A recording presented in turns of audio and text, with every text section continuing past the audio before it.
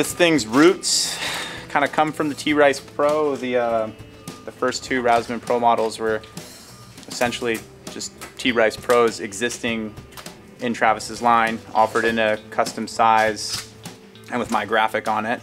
And then this thing has kind of evolved from that and taken its own shape and yeah, kind of become its own thing with T-Rice Pro roots. It's gotten a little bit more free ride friendly, a bit more semi-directional, POW orientated, but not sacrificing that like freestyle park origin. So I wanted to create a board that rips the resort, slushy hit runs, powder hit runs, trees, park.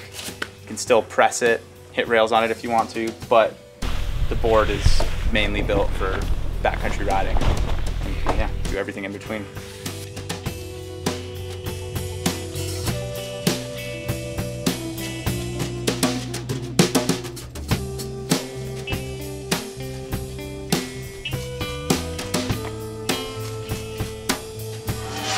No toxic chemicals in here.